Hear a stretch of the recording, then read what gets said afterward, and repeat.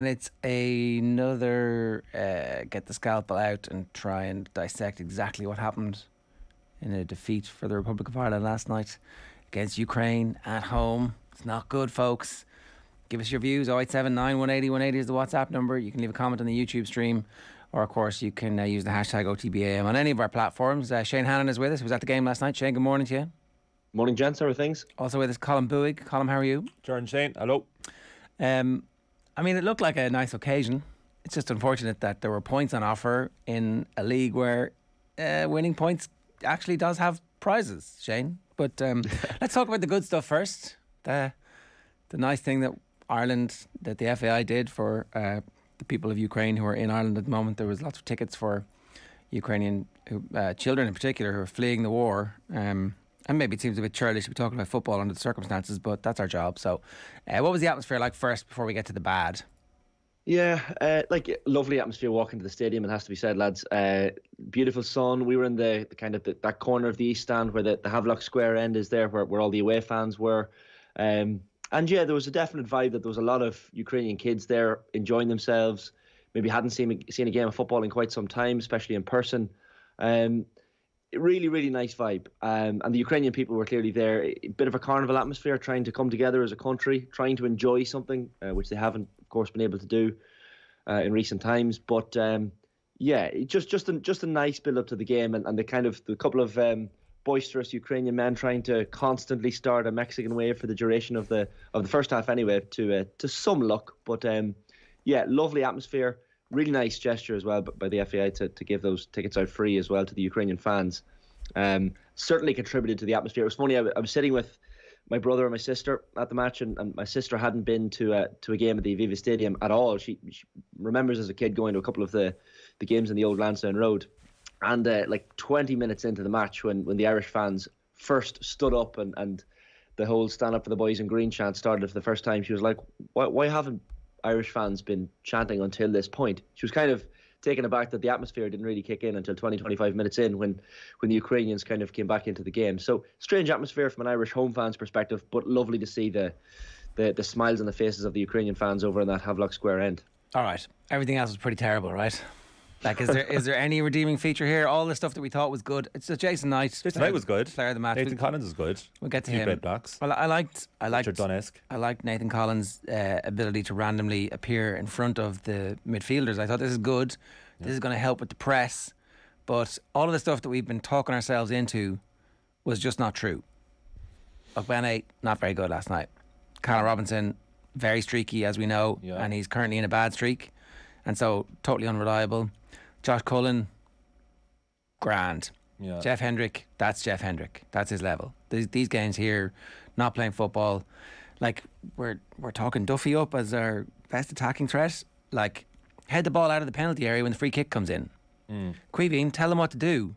You know, like you're a man. You've become a man. We heard this. Like, I don't know. Maybe Bazunu makes the save. Maybe Bazunu's not letting them come back the way they are. Like, but I don't know. Team selection not great. Like, definitely David Connolly was on with us this week saying, you got to start Obafemi. He's scoring loads of goals. What's the point in bringing him on as a sub? He's not really used to it. And then, you know, maybe his introduction is partially to do with an uptick in performance, but also it's like Ukraine's second team who are defending a lead away from home for the last 10 minutes. There's going to be a bit where they sit back and defend. So, like, what did we do to influence the outcome of the game? Yeah, I'm trying to be as positive as possible. Do you know, it takes me back to the dark old days of the Steve Staunton Raider, the end of the Giovanni Trapattoni era, where you'd have someone like Eamon Dunphy on saying, oh, this is all just useless, why can't we modernise football? And then he'd randomly suggest Stephen Quinn should be in the team, and it's like, why can't we just start playing football? So then Stephen Kenny comes in, and at least he's trying that, and we're trying to modernise and catch up with the rest of the world. But the problem is we're just an inferior version of modern football now, so we're kind of stuck in no man's land. We had this identity before where we were, you know, a long ball team, backs against the wall job would get great results, and we've kind of sacrificed that for progressive football. But the problem is we're kind of stuck in no man's land now, where we're passing for the sake of passing, not very progressive. It's actually not that enjoyable to watch at the moment. But at the same time, before the Armenia kickoff as recently as last weekend, We were there was excited. quite Well, we a were lot of because- confidence. So that's how quickly because it's I changed. think we probably had talked ourselves into a few things that are not true. Callum Robinson is international quality. He probably isn't. Like he's not playing regularly in the championship. Yeah, but you said he was streaky, which is true.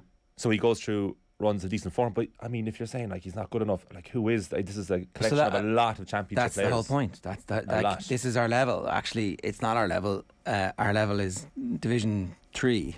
What's the expected level? I mean, what do you expect from this generation of Ireland players? Are we way behind where we should be? I'm not sure. Not sure we are. Are we really that far behind where we actually should be? The absolute maximum that we can get to. Well, we have That's to be the qualifying thing. for major tournaments. Like, if we've done it before, we can do it again, surely. I mean, that was the kind of the general atmosphere leaving the pitch last night or leaving the stadium was, like, I heard a couple of people talking about the fact that, well, Ukraine are a really solid team. They're really good. But the fact is, like, Ukraine made 10 changes from the Wales game. Their keeper was making his competitive debut. You had their back three, I think, had 3 senior caps between them. Like, this was not, we all know, a full-strength Ukrainian team whatsoever, which puts it into context. And like you mentioned, Shane Duffy there, the fact that he's still the main scoring threat, and even from, like, we tried an acrobatic kick towards the end, like, it's not just launched balls in from the head, but even listening to Stephen Kenny after the match, and he's talking about he felt like the team maybe weren't, played too many long balls, that the passes in the final third weren't good enough. Change something then. Tell the players to stop launching the ball long. Like, I don't know, is it Anthony Barry's exit that's created this tactical confusion or what? But there has to be a reason for it in some sense, lads. The lack of performances since Anthony Barry's gone is either hugely coincidental or important. Yeah, alarming. It's if they are connected, that's not great. Now, the fact that Belgium were winning 6-1 last night against Poland while this was all happening is like, okay, right. It's kind of annoying. No, it's worrying. I still go into these games like Armenia and Ukraine thinking Ireland will get a result here. And they should be. I mean, like, the majority of that Ukraine team last night played domestically, and they played such little football this year for obvious reasons.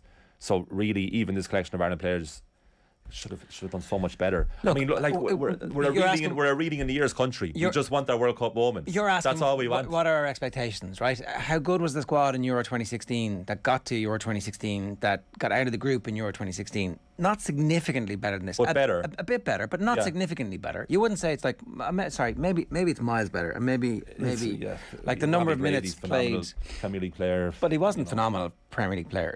No, phenomenal for Ireland.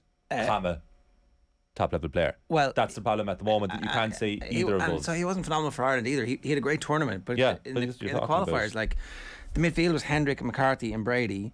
James McLean started against France. Darryl Murphy started against France, and Shane Long, who, like, again, as streaky international players go.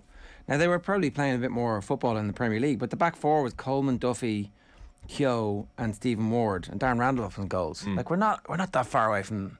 Yeah, Randolph had a great tournament, great match actually, that France game. That's when he scored early, third minute penalty. But even in that tournament, it was, they beat a second string Italy in the last group game. Yeah, but when Wales came on and crossed it in, and Mrs. Hitter before that, so it's fine margins. It is fine margins. The Saturday before kick-off against Armenia, where people thought we're in a good place under Stephen Kenny. Well, it felt like we were in a good place, but was it a grand national delusion about the quality of the players? I think so. If you look at, statistically, if you just look at it, I mean, we haven't won a competitive home game in 3 years, and that was a scratchy win against Gibraltar. 2 wins in 17 competitive matches under Stephen Kenny. You failed to score in half the games, and we actually had as many shots overall and on target as Ukraine. So statistically, if you didn't see the game, you thought, it was quite close. They just nicked it. The scoreline suggests an accurate reflection on the game, whereas if you watched it, it was Ukraine far more comfortable and progressive in possession than Ireland, who ran out of ideas very quickly.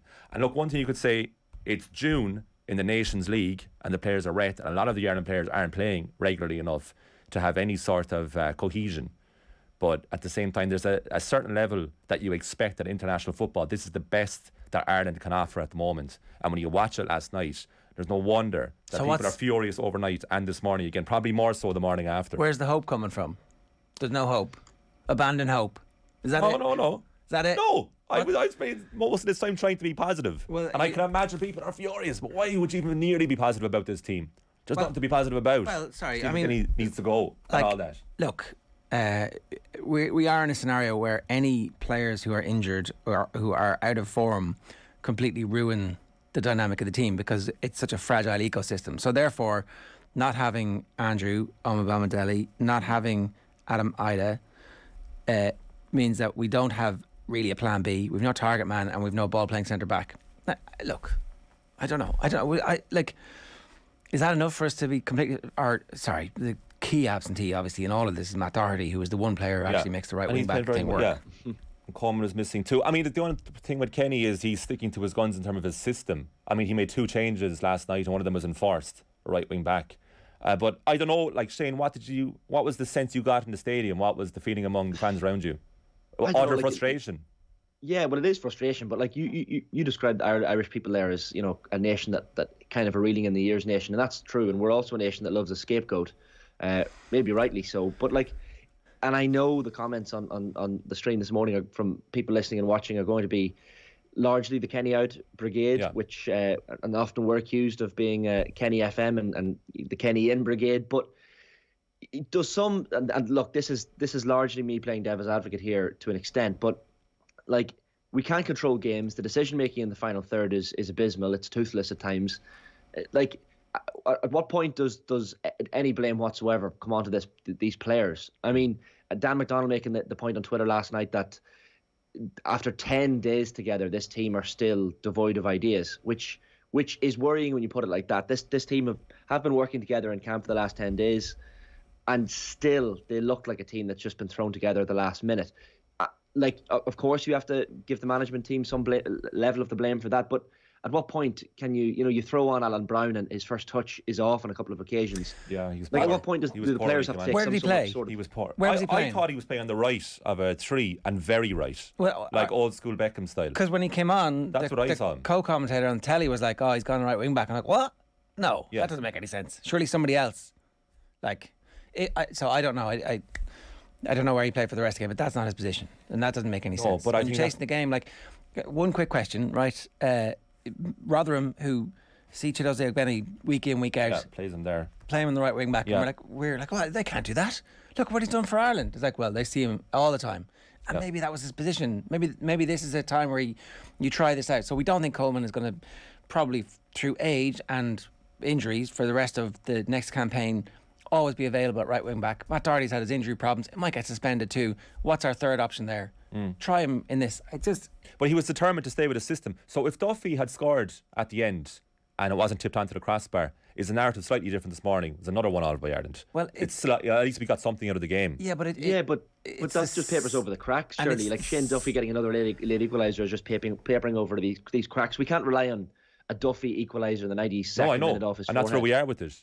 But as you look in a few months' time and Stephen Kenny's still in this job, you look back and it's a 1-0 defeat at home to Ukraine, so it's just another negative result. Whereas if it was 1-1, you'd be like, well, there's something there. And that was the problem last night, and it still would have been paper over the cracks. Thing is, as well, in this country, like, we're a nation of massive football lovers, love our good football, talk about the Premier League all the time.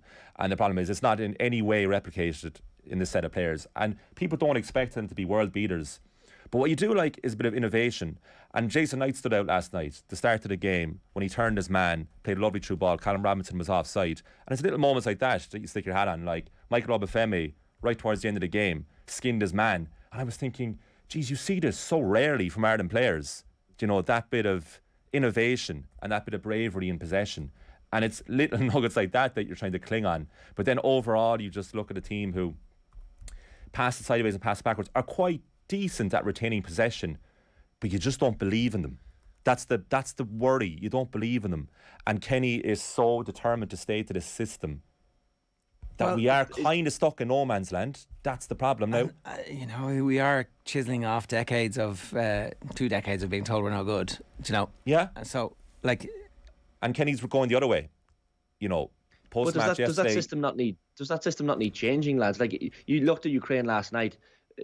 Turning to that 5-3-2 out of possession, we were swarmed out of it in midfield, And we knew pre-game, like the build-up, Dave Connolly last week even saying it, we knew we were going to be swarmed out of it in midfield in advance of kickoff because of our system. He did pick Knight to help with that, and you could see Nathan Collins pushing forward to try and add extra bodies there. So that they had clearly decided that they were going to be 4 central when we needed to. And like, if you think we should change the system, I'd be interested to hear to what.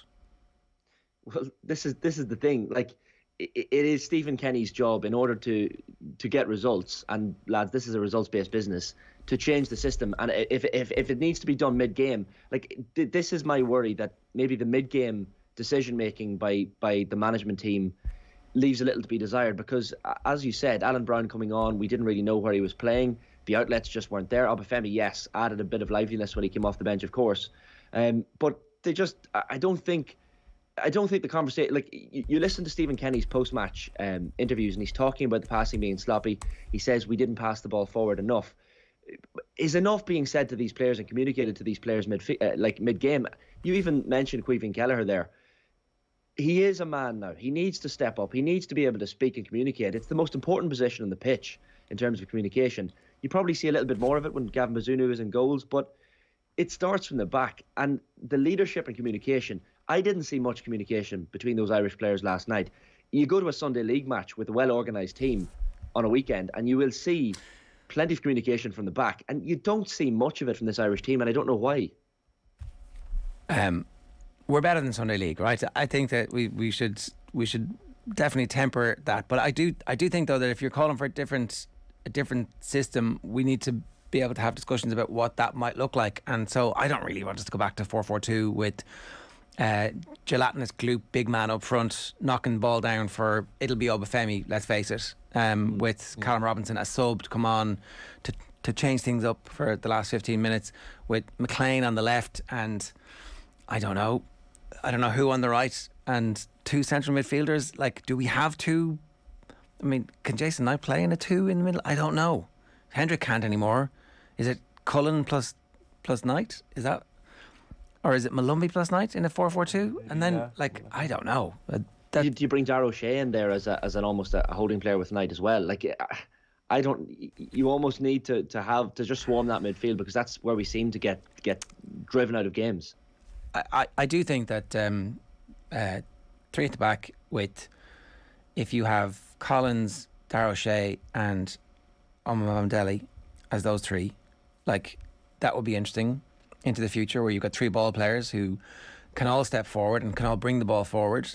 It does remove the Duffy set piece, which, our biggest threat. But sometimes maybe you've just got to take a risk. Well, okay, we're in a results-based business, as Shane was saying, so you get rid of our biggest threat, our centre half, Shane Duffy, and then we're building for the future. But was that the whole point of Stephen Kenny at the end of Martin O'Neill era? Was, can we just go back to can we start again this whole project and at least try to play a bit of football? Like, but now we're getting to a stage where the football's not being played and the results aren't either. Was there an acceptance that the results weren't coming at the start, but at least we were trying to play a bit of football? I thought that was the whole point with Kenny. Like, yeah, it's true, Colin. But also, like, the concern with me now is, like, we have this game against Scotland on Saturday, and look, we have live commentary of that as well, and off the ball on Saturday, and I'm worried about it. Oh yeah. At what point? Oh yeah. All the positivity. Where does it go after Saturday if we lose at home to Scotland? I mean, it's going to be bad. Like, you would hope, though, that there's enough rivalry there to inspire the team and the crowd to get into that in a way that, like somebody made the point, very hard for the crowd to be particularly raucous last night, going, "Oh, screw you, we really hope that you lose this game." It's like, actually, we're really sorry for the shit that's going on in your lives, and this is not really that important tonight. Yeah. It's not quite it wasn't the bear pit of Eva. No, I noticed that, actually. Yeah, it was quite. Yeah. There wasn't many tackles flying in. Yeah, I noticed that big time. I wonder, is he gone this time next week if there's 2 more defeats to follow? I think that'd be ridiculous. I think that would be absolutely. You think it would be ridiculous? I do. Do you think it'd be ridiculous, Shane? Like, his contract is through to the end of the Euros qualifying campaign. This is the Nations League. 2024, yeah. Like, our record in the Nations League has been abysmal under all the managers, and no one ever really got fired because of the Nations League results. Okay, so are we overreacting? No, well, I think Jerry, you're right. Like, I don't think he will be. I don't think he will be sacked. We can still talk about the fact that some people are going to suggest he should be if they lose to Scotland. Like, the target was to win this Nations League group. That's what Stephen Kenny said himself. So if they manage to lose their opening 3 games, clearly they're behind where he thought they were.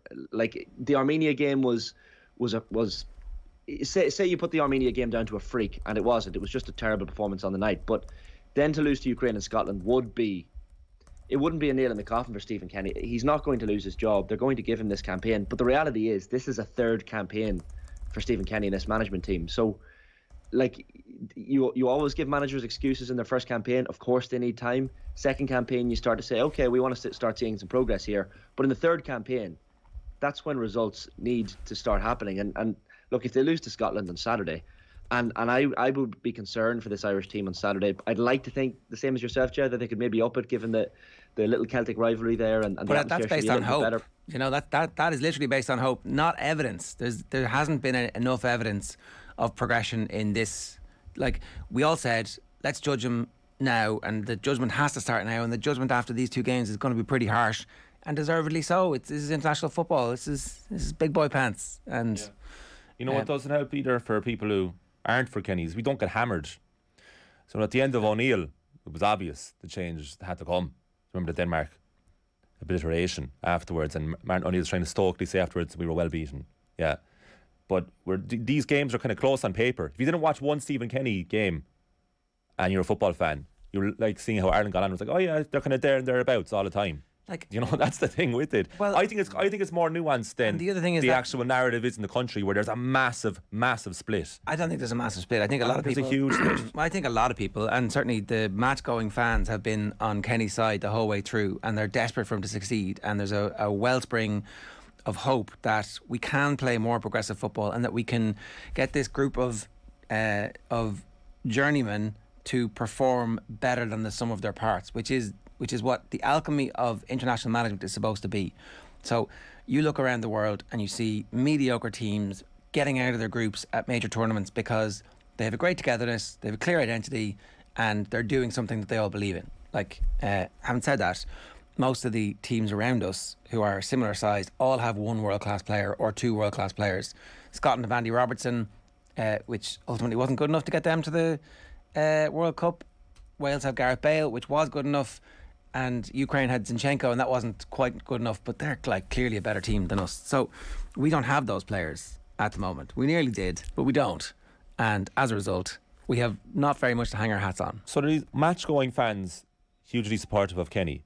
So where are they at the moment? All I'm reading here, all I see, But they're- everybody, but how- they want them out. So how is there that much of a split? Because the people who want him out are the ones who were going to text in this morning. The people who are going to defend him are like, This is the time to defend him. well, what's Then your you'd argument? have to come back in. What's your argument, though? Well, what we've been talking about for like 23 minutes. It's difficult. It's actually, I think it's way more. And how do you have conviction nuanced. around that argument when we got beaten by Armenia and we just got beaten at home by Ukraine? So it's hard. where would we go now?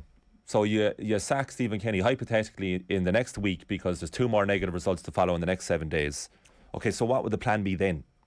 And people will say, it doesn't matter what the plan is, you just have to get rid of this. Is it really that disastrous at the moment? No, it's not. And it's not down to one man that it's a disaster. No, it really isn't, and we can talk about the fact that the domestic league has been considered the problem child by the parent organisation, and that it doesn't get investment from the national broadcaster at a level that we spend more money in the Champions League than we do as taxpayers to watch it than we do on the League of Ireland. All of that feeds into the fact that the national team isn't where it should be, right? But specifically, his job is to get us out of this group,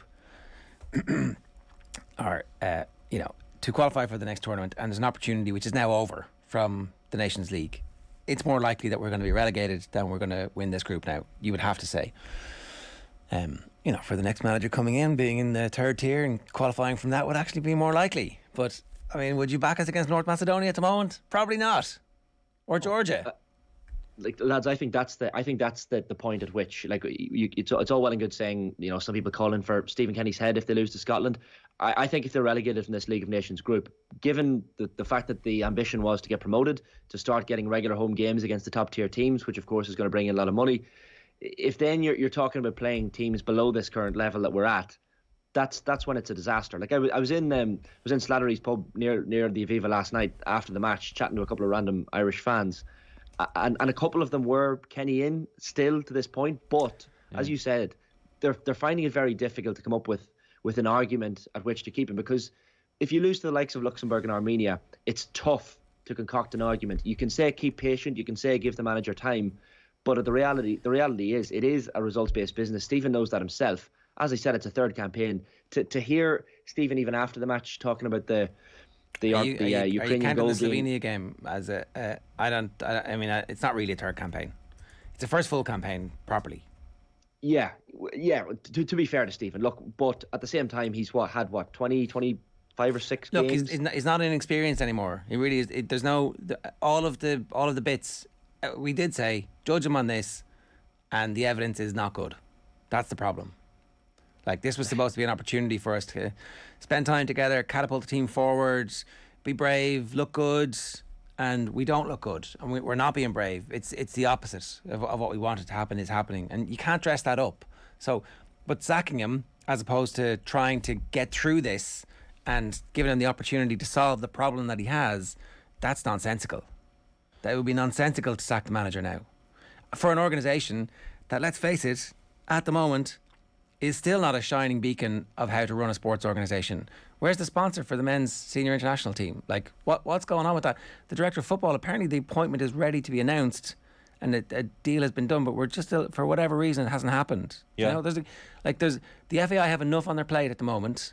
They've somehow managed to screw up what's going on at Dalymount. We still don't know what's going to happen with that. Like, what? So, is football in Ireland? Well, they're not too busy to get rid of him. If they wanted to get rid of him. Is it ready for a distraction of, like, we need a new manager at the senior international team? I'm not sure. Look, this lack of sponsor, like, that's more pressure on Kenny again. So you're hardly going to attract an on-the-fence sponsor from last night's showing.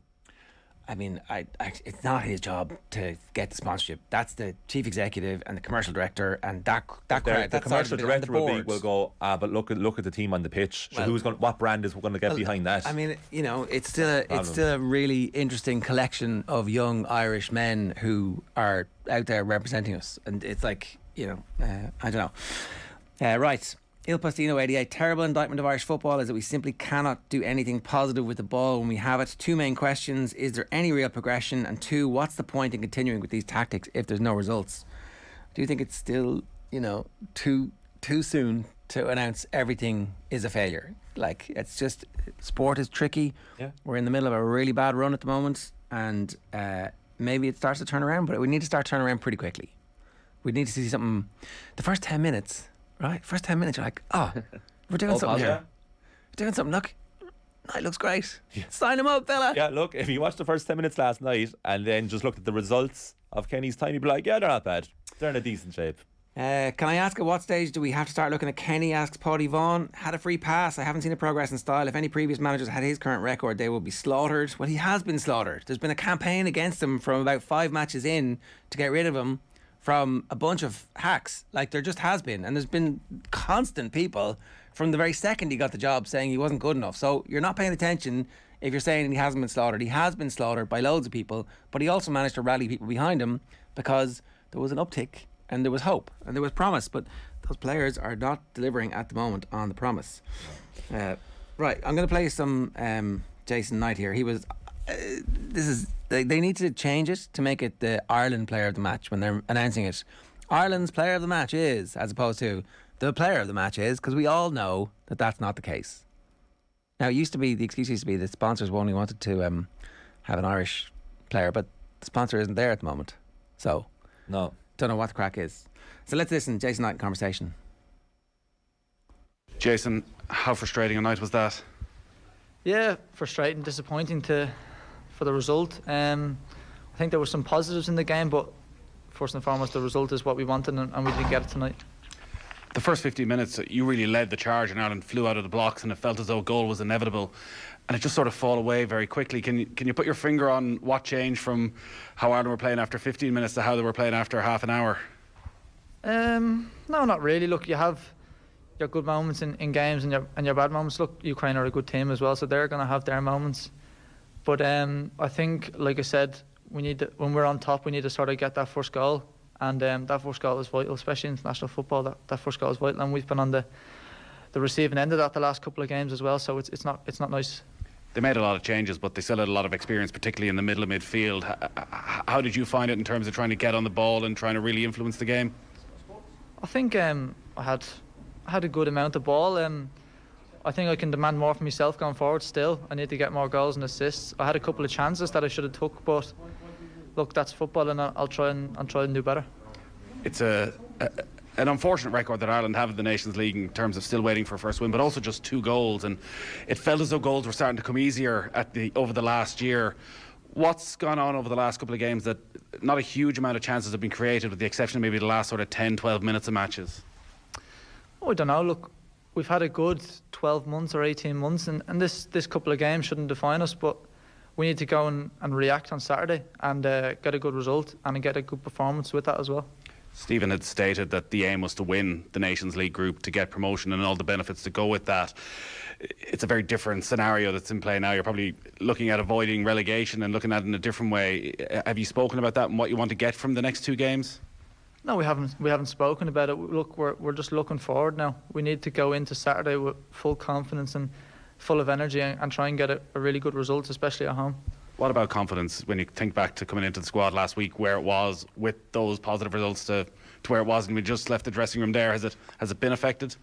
No, look, I think there's still confidence in the group. We've had a couple of knockbacks in the last week or so, but we're still a confident group. We've still got some very, very good players, and we're going to go into Saturday raring to go and try and get a good reaction. You know, when defeats come, there'll be questions about every part of the setup. In terms of the players' belief in what Stephen is trying to do, what would you say about that? No, it's still fully behind the manager. I don't think that can be questioned. The gaffer and the staff have been great with us, especially us young lads coming through. They've given us a chance, and I don't think that can be questioned. Look, we're just looking forward to Saturday and trying to put it right. Yeah, Jason Knight's going to be in the Ireland team, I'd say, forever from now on. Like, if he's fit. Forever. I mean, we'd said that about Callum Robinson a couple of months ago. Well, say that about Ogbene's goal scoring form, that we finally had a goal scoring striker. Well, it changes, you know. I don't know. I think that he played very well though. He's a cut above. He is a cut above, and certainly he'd be in the team. OTB AM brought to you live each morning by Gillette Labs for an effortless finish to your day. Will O'Callaghan, what's your thoughts?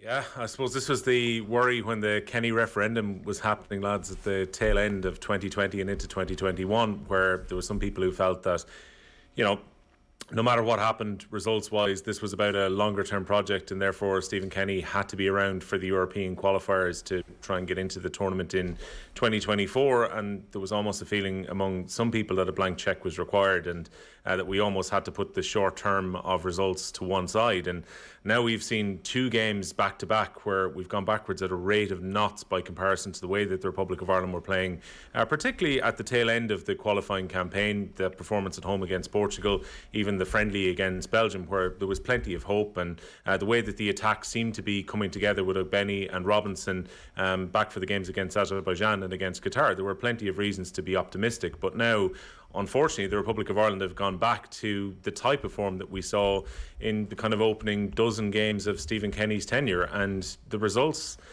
like, when you put it down, as simple as it is, 6 defeats and 6 draws in Nations League games and just the 2 goals scored probably tells its own story. And the most frustrating thing I think about this window was the fact that everything aligned quite nicely with Ukraine and Scotland's qualifying fixtures for the World Cup being pushed back.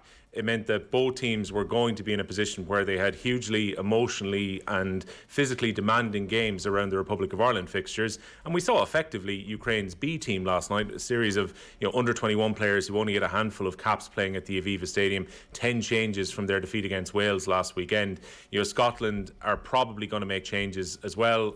I don't know whether it's going to be a bit of a mix and match maybe from them for this Saturday at the Aviva Stadium. And then you mix in the Armenia game, where whatever about maybe winning the game, we would have been expected not to lose away from home against Armenia. The feeling was that this was set up to try and get the Nations League campaign underway with at least, I would think, 2 wins out of the 3 fixtures. That has not happened, and that heaps the pressure on. As you guys have said, really it's now about looking over the shoulder about relegation from the Nations League, as opposed to at the outset where Stephen Kenny was talking about being competitive and potentially even getting promoted to League A. I think that was always a little bit too optimistic, and obviously a manager is going to come out and say that at the outset. Is he though? Izzy, I actually think that was a misstep. That was a big misstep. It was like, oh, we can win that group. It's like, just talk about everything is building towards the Euros campaign. That's what the plan is, as opposed to trying to win this group, because we haven't won a game in this division. We didn't get relegated on technicality from this division. Ideally, we'd be in one division lower than this and playing against a standard that is closer to our standard at the moment. And I think that was a mistake, to be honest.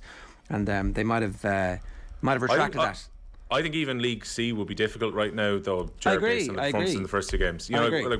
We struggled against both Bulgaria and Finland last time round too. To play against teams around about that level, was looking even at just the fixtures from during the week, and I was thinking the Republic of Ireland will probably struggle to win games in this group currently. And there is that feeling that this could be a real damn squib. If there's a poor result against Scotland on Saturday, it'll really then be a case of trying to dig in later this year to make sure that they stay in Group B. And look, there was the very juicy thing at the end of Group B. If potentially the Republic of Ireland had done well, it could have led to a potential playoff for the European Championships in 2024. More than likely, it would have been a very nice safety net based on the fact that a lot of teams in this group are probably going to qualify through the traditional route. So that seems to be up in smoke after two games. Like I actually disagree with that, what you said there, Ger. Like, why wouldn't he speak of ambitions to win? Like he's almost saying, because it makes a rod for your back, and it means that everybody in the comments is like, oh, you told us we were going to win this and now you haven't won it. Who are you? Who are you anyway? That's what happens. He's not saying it for the benefit of the fans. I feel like Stephen Kenny was saying that for the benefit of the players, making them believe, the players aren't stupid. They're reading his comments in the papers or whatever in the media. If they see their manager saying, yeah, of course we can go on and win this league, this UEFA Nations League group, the players might start to believe it. He might not have thought when he was saying it that they actually would go on to win the group, but it might just instill a little bit of confidence and faith and ambition. Okay, but it's a high wire act. It's a high wire act, and surely that comes from the work that's done on the training ground, and that comes from the man management skills that we hear are so good, and that comes from their internal motivation. That comes from Seamus Coleman, and that comes from the kids infusing the team with confidence and energy. Like, I get the point you're making. I just think it's far less relevant in international football than it is. Now, having said that, when Trapattoni was telling everybody these players really, I'm cutting my cloth, that must have had I don't know if that had a negative impact or not, because that was like, he was talking to Robbie Keane and Damien Duff, and Shay Given, and like Champions League players who were being told they weren't good enough. Maybe they responded to that with a screw you, we're going to show you. Yeah. This has turned out, I think, to be and the reason I'm talking about it, Shane, is because it's a common theme coming through in the comments. Very quickly, some comments, because 7 minutes past 8. Il Pacino 88 says, if you want Kenny out, then name a replacement. Paul Mallon says, I think they should have gone for Chris Coleman when they could have. It's not the Chris that usually comes up, Jared. It's usually Chris Hughton that people talk about. He had his advisor role with Ghana through the recent African Cup of Nations. But I saw Chris Hughton tweets again at the weekend, despite the fact that Nottingham Forest had an incredible change in fortunes after Hughton left the club last year. Yeah, he seems to be the name that comes up every time. It was Mick McCarthy before that, obviously. Genuinely, what's the plan? Like a 3-4-3 with two attacking centre midfielders, a false nine that doesn't drop back, wingers bombing it into the box with no target. James McCullough asks, is Kenny falling into the same trap as McCarthy and previous Ireland managers by staying loyal to out-of-form players? He's definitely staying loyal to players who aren't playing international football. That's a very good point, by the way, on both that, I think, on the system too, which is that the idea of going to three at the back and deploying the two wing-backs was almost primarily to try and get the best out of Enda Stevens and Matt Doherty. Enda Stevens has obviously had a very difficult campaign because of the injuries that he had at Sheffield United. He's out of form currently. I don't think he played particularly well over the last two games. I'd expect James McLean to probably start against Scotland at the weekend. And at right wing back, the Republic of Ireland have really missed Matt Doherty for these last few fixtures. And again, Matt Doherty appeared to be coming into form before he got his injury for Tottenham. I don't know if Seamus Coleman is the right player to play right wing back, and even last night his leadership seemed to be missed on the pitch, just even trying to drive the team forward when the game got a bit static. But the idea was to try and get Coleman in at right centre back. Now it would appear that Nathan Collins fits very well into that position, but the Republic of Ireland don't really have great options at right wing back because it's very early for Festi. I thought Cyrus Christie was very conservative with his use of the ball last night, and as a result we're not getting the most out of the wing backs, which was the whole idea of going three at the back in the first place. Yeah, I definitely wouldn't have minded seeing Chidozig Benny playing there last night, just to see what happens when he plays there at international level. Perhaps that's his best position, we don't know. But Ger, we are no good, says Powell 74. I mean, there's certainly a view out there. That's people are kind of saying that, and like, how do we get good? Just be good. Just Yeah, tell that's the the hey, problem. You and you. You be good, okay? You do whatever it is you need to do to be good, and we'll be grand. And it'll Lads, look good. a load of that is out of Stephen Kenny's control too. Like, remember how well Jamie McGrath had been playing? And like we all spoke about how excellent he was, particularly away from home against Portugal. Then he gets a move where he had been going well in Scotland, goes to Wigan, can't get a game.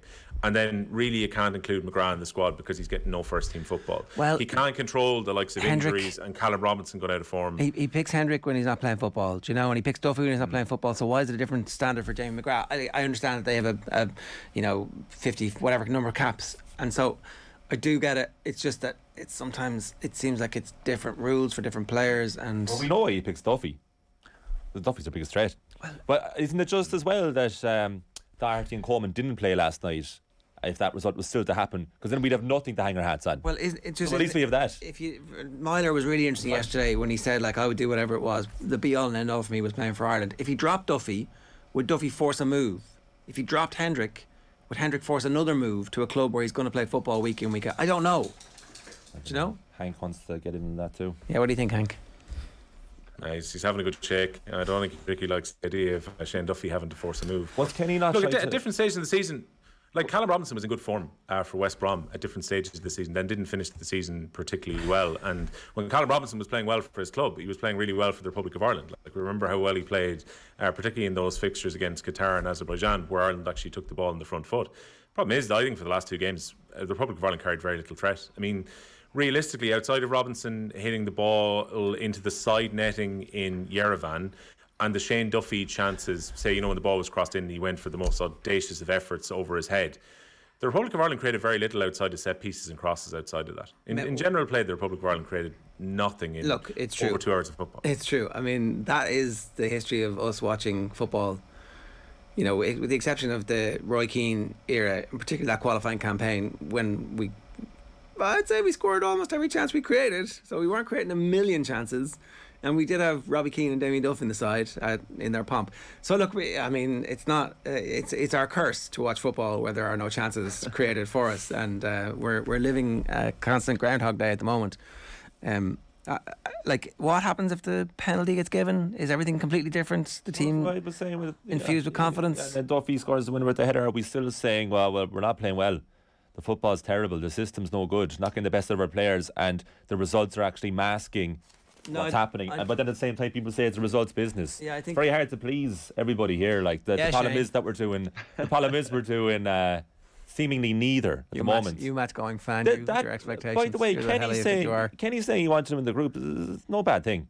He's trying to rebalance the post-traumatic stress of the Trapattoni era, where there's they a way to constantly do it goal without us. making it off your back, so that the people in the that's comments, hindsight. That's your hindsight it's not, talking. We said it Did at the you time. say it We at the said it time? at the time, 100%. Did You you? can go back and watch If we the went tapes. back now and you would played say, it. I'm not sure about this. That's making it rough for your back because everybody's going to come for you. Lo and behold, as night follows day, That's not what they're coming the keyboard for. warriors are coming. He said we're going to win the group and then we're going to get relegated. What's going on? I'm telling you. Noel Cal says Nations League are basically friendlies anyway. That's the spirit. Kenny's trying to bring a bunch of green kids through to international football, says Fergus Keogh. Let him at it, because Big Sam will just pick 11 28-year-old English rejects and play 6 to back to grind out 1-0s. Do you know what? Yeah, and will we be happy then? Because then we're gone to the major tournaments. I was just about to ask. Reeling in the ears. Is that who we are? English cast-off rejects grinding out 1-0s. Is that actually what you want to be? Is that when you were a kid in the back garden you were dreaming of being, like Kevin Davis-esque? Is that what you wanted? Maybe it is. Right. Well, we didn't even get to talk about the hurling pod. I presume it was good this week.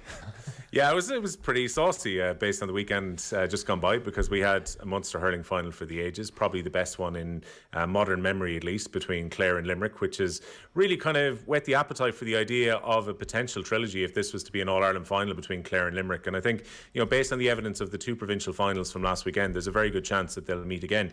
Clare have not been beaten in 70 minutes in the 3 meetings so far this year with Limerick, which has to give them an awful lot of hope. And on the flip side, Limerick have just become their first team since the 1930s to go 4 in a row.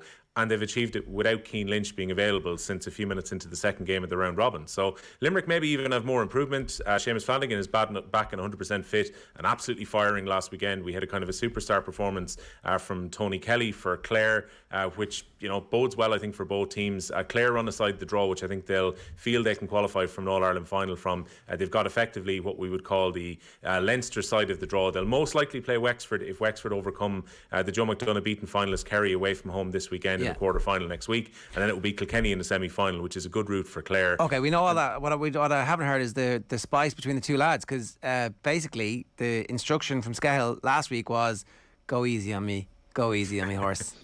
Did he go easy on him, or did he batter him? No, I think Paul Murphy's a nice man. He's a nice man. He's a good man. Sometimes maybe a bit too nice this time. Well, I mean, he left all really the dark arts were on the field, it turns out. Yeah, exactly. No, I think the fact that Galway were so poor in the game itself meant that... Oh, he patronised him. Is that? It's like I don't respect you enough to go at you now. I'm going to be nice to you. Was it that? I think there was a certain amount of Kilkenny cute-tourism as well, where Paul was incredibly quietly confident last week about Kilkenny. So we were talking about how well Galway had done nothing wrong. Kilkenny were so poor against Wexford. The use of the ball was poor. They were reverting back to type, and it was long ball, and it wasn't working out. And all the matchups seemed to be set up in a way that Galway were going to win. Yeah. And Paul just had that feeling. It's like Kilkenny will adapt. Brian will find a way. And there you are, 22 Leinster titles now for Brian Cody as player and coach, 74 for Kilkenny. It's unmatched dominance in any province for a single championship. And Kilkenny have done 3 in a row. Quietly, they may have done it, but they were very, very impressive at the weekend. So as a result, Paul Murphy was just kind of smug as a Cheshire cat. The cat that but got not the necessarily. Can someone tell me what was said in the handshake? Does anybody know? I don't think it was the handshake, Colin. there? I don't think the issue was the handshake. I think the issue was that Henry Shefflin had to do all of the effort to get across to Brian Cody. So well, get over yourself a bit too. Like there's a bit of get over yourself for that, you know. What I saw, come on. I saw was Shefflin go over and say, "Oh, well done, better team won," and he expected something similar in retort, and then I think Cody was like, "Thanks." And smiled at him. That's it. And White Shefflin made such a huge deal of shaking his head and walking by because he knew the camera was going to go to him. Yeah. I want to know what was said. There's a way of doing things, lads, and it's the winning manager goes over and seeks. The they meet in the middle. They meet in the middle. Well, you see, they didn't meet in the middle either because Henry Shefflin went around, shook hands with the Kilkenny backroom team. No. Shefflin stood there. Stood there with his coach and stuff. Stood there for ages, waiting. So there's a pair of them in it, Will, and it's been very one-sided. I think poor Cody, for the first time in my life, I feel a little bit of sympathy for the most successful man that there's ever been in the game. Cody was looking for anyone to shake their hands. He was like Hank, like he was going around in circles at one point just to avoid Shefflin in any way. It is box classic office stuff. It is absolute box office stuff. Brian Cody did the alpha thing as well, lads. He left his feet effectively planted when Henry Shefflin was going over to him, and that's the reason I think that Henry Shefflin was shaking his head. There wasn't even a 90-10. Win the game. There wasn't even a 90-10. There wasn't even a 90-10. Come on, win the game. Your job is to win the game. You can't be giving out about the handshake afterwards. One of the things that was what was said, it was the fact that there was no actions taken by Cody. It was the nothingness of it all. But I've never seen such a deliberate shake of a head. Oh, when totally. He knew the camera was going to be on him. I hope they nurse this grievance a lot over the winter, and next year we get it, and it's even better. Please let everybody stay in situ. Please, whatever happens, let Cody be there next year, let Shefflin be there next year, and it's going to be the greatest thing that we've ever seen. The camera operators knew what was said. Well, and I haven't heard what was said. And maybe Will is right. I just want to know what was said. I saw somebody giving out. Was it Hector was giving out about? Let's see the scenes of the celebrating players. No, we've seen them all celebrating a gazillion times. That's frustrating. Don't cut away from it. Whatever you do, don't cut away from it.